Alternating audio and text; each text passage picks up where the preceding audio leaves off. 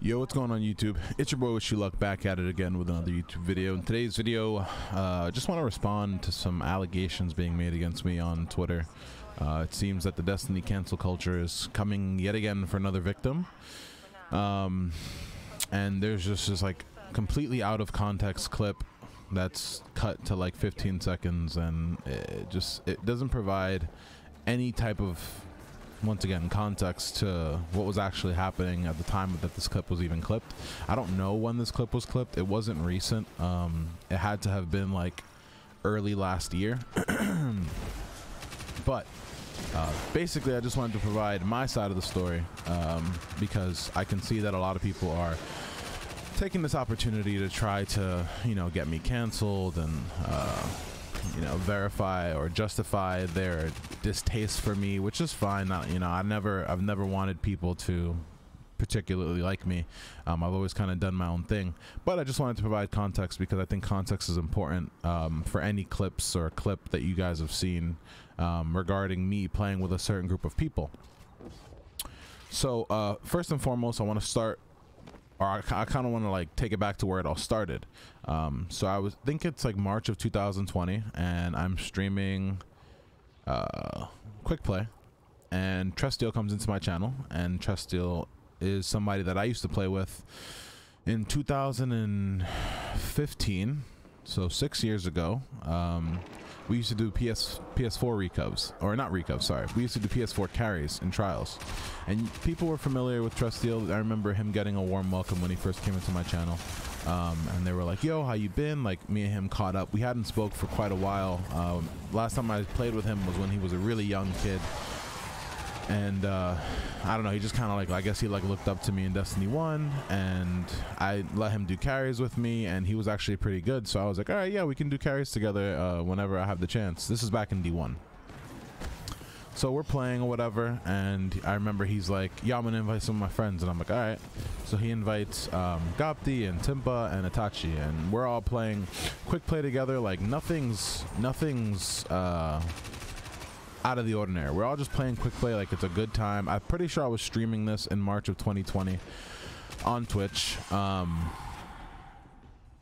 and yeah, everything seemed really normal. I ended up getting banned in April of 2020. I think it was April 6th on 2020, and because I got banned on Twitch, it meant that I couldn't play with anybody on Twitch. So, you know, at the time, my friends, Pervy and Pups, my best friends at the time, Pervy was streaming quite a bit, I'm pretty sure, and Pups wasn't playing video games.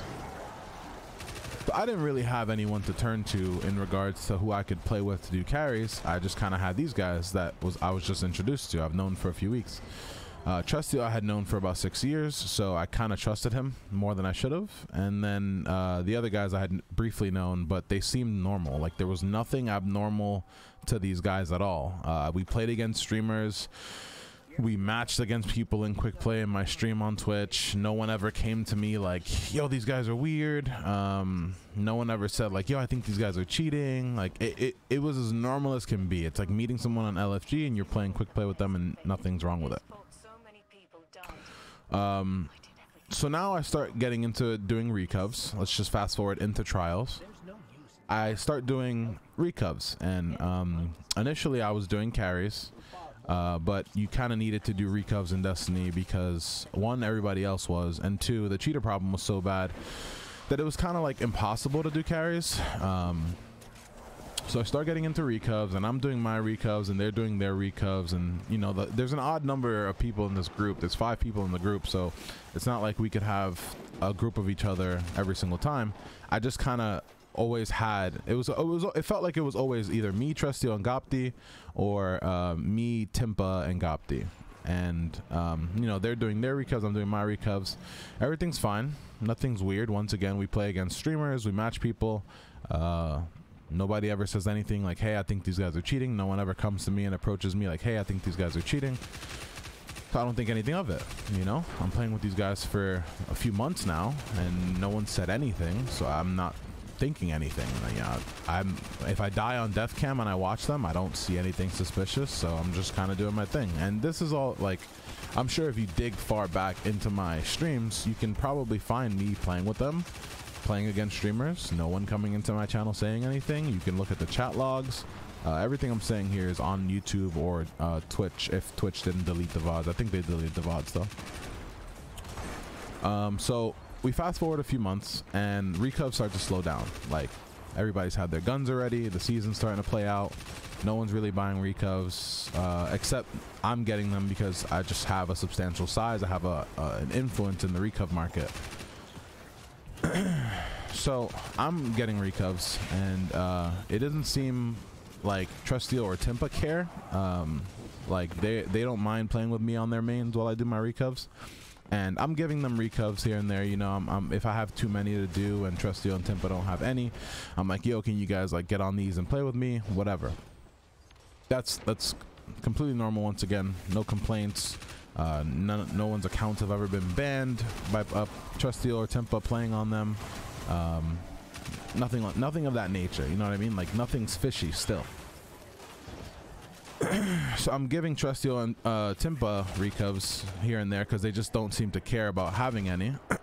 And this doesn't go over well with Itachi. Now, mind you, I don't really have a relationship at this time with Itachi. It's just kind of like what we played in Quick Play. But that's about it. He's just kind of somebody on my friends list. So I ignore it. Itachi doesn't like it. He's vocal about not liking it, and then we don't speak for a few days. And it was about a week we didn't speak. And then shit starts getting really weird.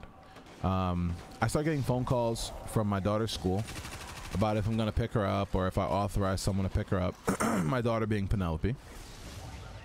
And my wife starts getting phone calls from my daughter's school, and we're getting phone calls from my children's doctor as well, my pediatrician, about whether our kids are okay and if we want to schedule an appointment because of what happened. And we're just like, well, what do you mean what happened? Like, we don't really know what you're referencing. So things are a little weird. Things get really weird, actually. And so I go to my daughter's school and I go to my daughter's pediatrician, and they explain to me that they've been getting phone calls from a phone number that they can't call back. So whatever the phone call was, whatever the phone number was that was popping up on their I forget what it's called, their caller ID, it's not call back. Like they can't call back. They can't just press *69 and call it back. So I tell them, ignore any phone calls you guys get that aren't from my phone number or my wife's cell phone number. Really weird, like really weird stuff. Then I get a DM from Itachi. I know it's Itachi, but it's his burner. He sends me a DM on his burner, and he says like, this weird shit's not gonna stop, my man. And so I didn't tell Itachi anything regarding weird shit happening. Like, I hadn't spoken to anyone regarding weird shit happening. I had just like gotten home and checked my DMs. And so putting two and two together, you know, you figure out it's Itachi that's probably doing it, or someone Itachi knows, but probably Itachi. And he tells me that if I like my safety and my children's safety, that I'm going to be giving him work. That's what he calls it. You're going to be giving me work, my man. That's what he says. And I tell Trusteel, Timpa, and Gopti what's going on. I explained to them like, yo, this shit's mad weird. Like, what the fuck is this? Like, what's going on? And they're all kind of just like, yeah, we kind of knew this was gonna happen, and we kind of want bread too. Like, it doesn't feel like it's cool for you to just be making bread. And it's weird to me because like I'm giving Trusteel and Timpa money already, right? Like, I'm letting them do my recovs with me, and if they really want to do recovs, I'll give them an account to do it on while I'm there. And I guess they wanted a bigger cut. I guess what was pissing them off was that I wasn't giving them a big enough cut.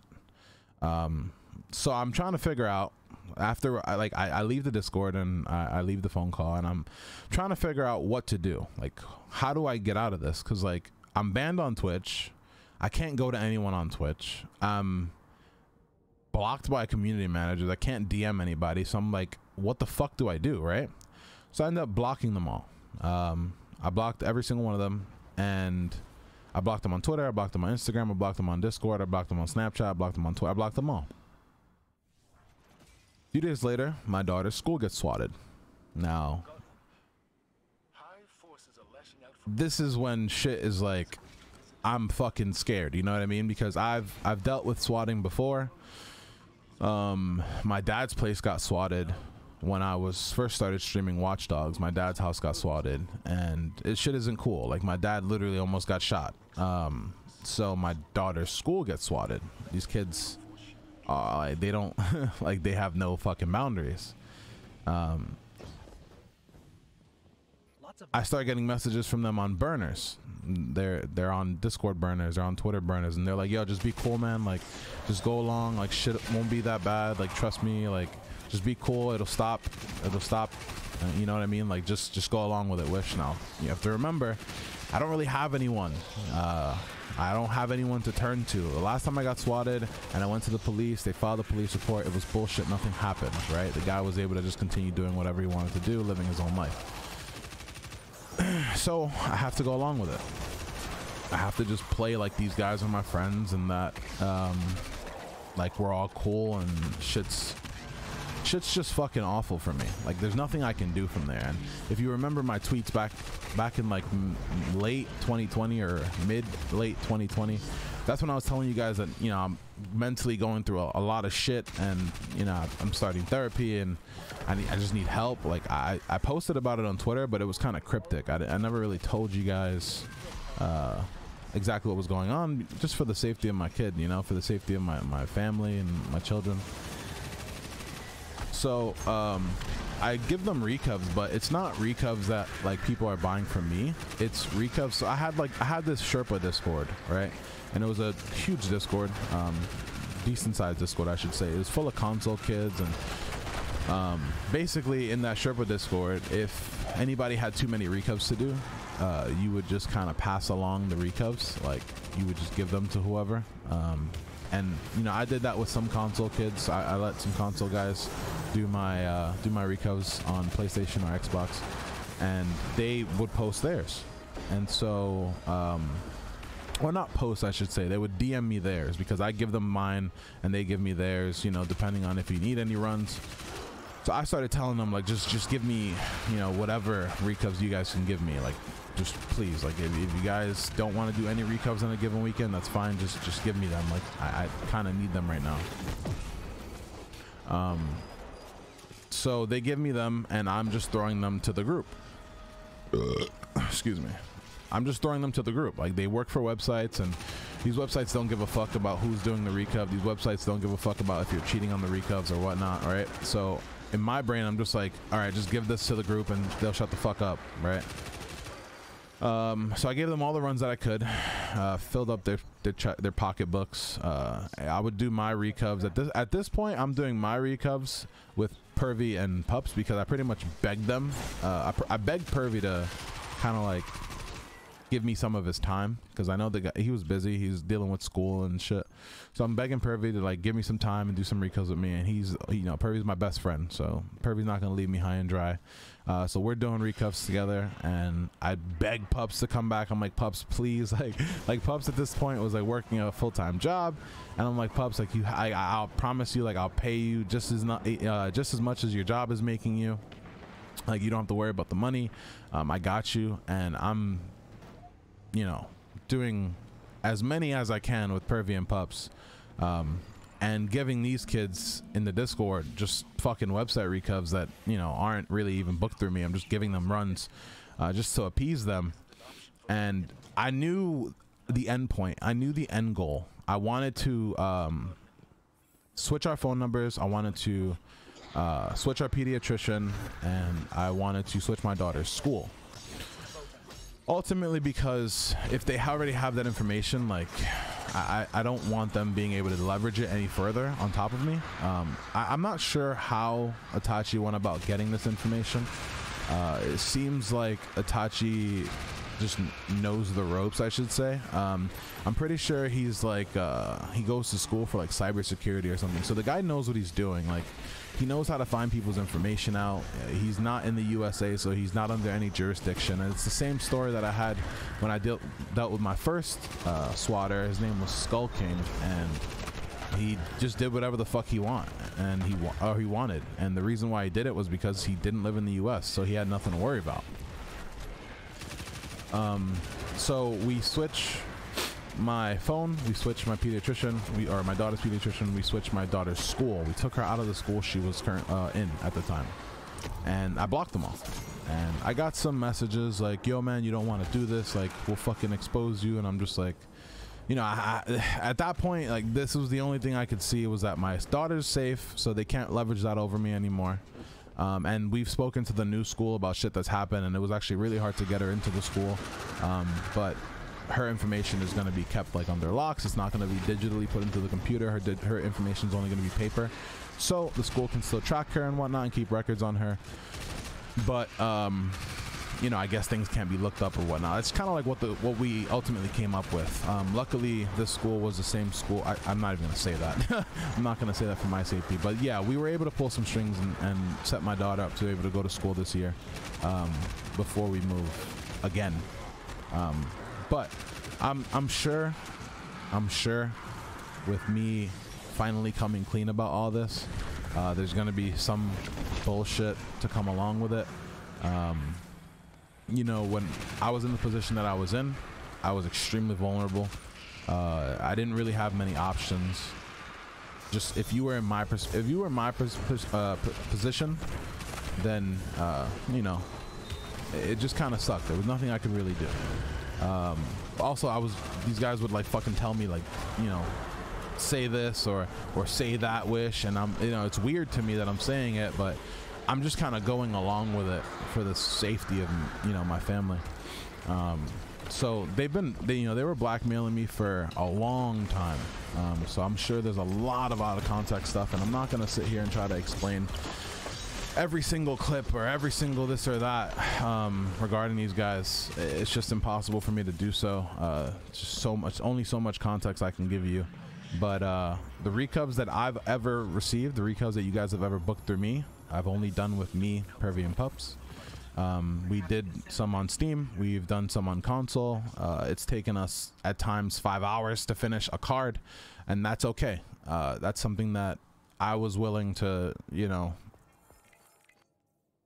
to go through to get your guys' accounts done safety free. And you know, none of my recubs have ever been banned, so I feel like that should speak measures as to what was going on during this time.